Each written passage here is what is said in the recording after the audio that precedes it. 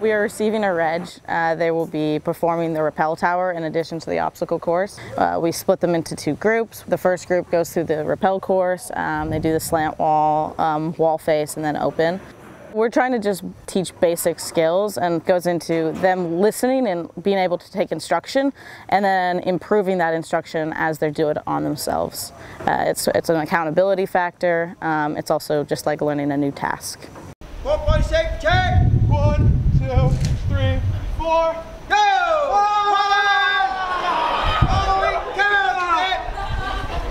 Pull yourself up, cadet! I can't do it! What do you mean you can't do it? You need to do PT!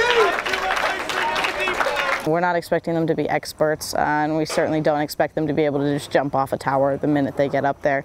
So it's more of learning how to trust your abilities and trust what people tell you what to do, and trust those mentors that will help you off the tower. I mean, once you jump and get off the first time, it's pretty smooth. You might get a little tense and scared, but again, just reminding yourself, trust the equipment, take some deep breaths, and then like really when you're in the middle of it, it goes a lot smoother, and it's like, okay, yeah, I can do this.